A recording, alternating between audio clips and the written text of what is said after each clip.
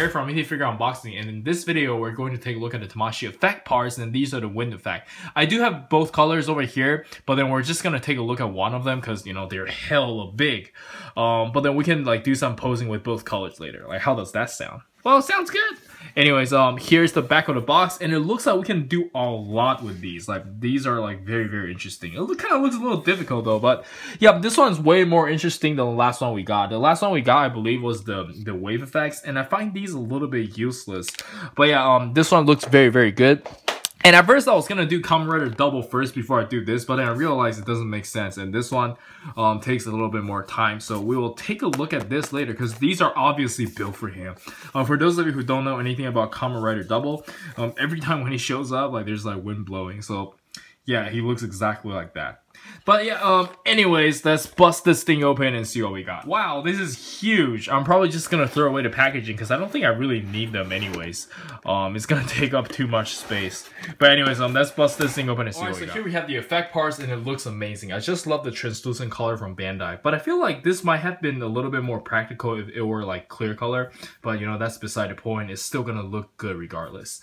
And it comes with this one big one, and then we have two other ones on the ground, and then we have 3 smaller ones over here. Like, these are used for like slashing, whatever. You can do a lot of stuff with this. And one thing I noticed is that this thing is very durable. Like, it's some very hard plastic. Like, if I were to hold it like this and punch someone, I can really hurt someone before this thing breaks. So yeah, you gotta be careful. Like, this thing is very durable. And we can actually assemble this to make them into one piece, and let's try that out right now. This is actually more simple than I thought. It's just 3 packs, 1, 2, 3, and let's check. Alright, so here's everything assembled, and let's try to pose it with some figures. Alright, so first off, we have Anti-Mage from Dota 2 and Makoto from Free, and they're both made by Figma, so you guys can get a pretty quick estimation of how big these things are.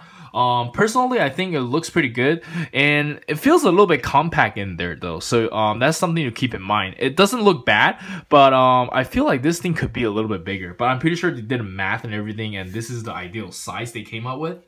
It's kind of hard to put Anti-Mage in just because of the blade, but you know, that's a character specific issue.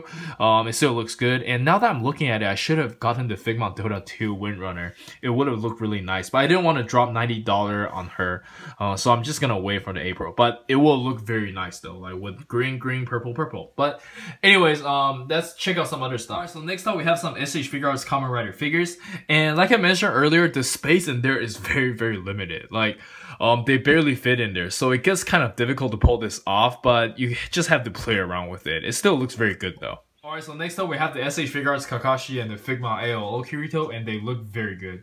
Alright, so next up we have the SH Figuarts Naruto and Sasuke, and it fits them very well. It's probably the best we have seen so far. Alright, so next up we have Joseph and Caesar from JoJo Bizarre, and these are made by Super Action Statues, and it fits them very well in terms of the height too. Like, it's really nice. Alright, so next up we have Luke Skywalker and Kamen Rider Hibiki, and they look amazing. Like, these are definitely very versatile. So next up we have Yugi and Shiro from Figma, and they definitely look very good, especially Yugi. Alright, so next up let's try out some slashing effects, and I'm not the most creative, and I'm pretty sure most of you can do it better than me, but it still looks really good. And next up we can also use this to do a really cool round kick, but I'm not very good at posing this, so yeah, you get the idea. It's pretty cool. And you can also use these like energy waves. It's like they're shooting energy out from their blade or something. It's pretty cool. And lastly, you can use it straight up like an energy blast. So there's a lot of options, and let's jump straight into the final thoughts. Alright, so for the final thoughts, these are definitely very fun to play with, and we have a lot of options with them, but I'm not sure if this is for everyone though, because they're still just effect parts, and some people might be better off saving money for something else. Unless if you're a toy photographer, then that's a different story.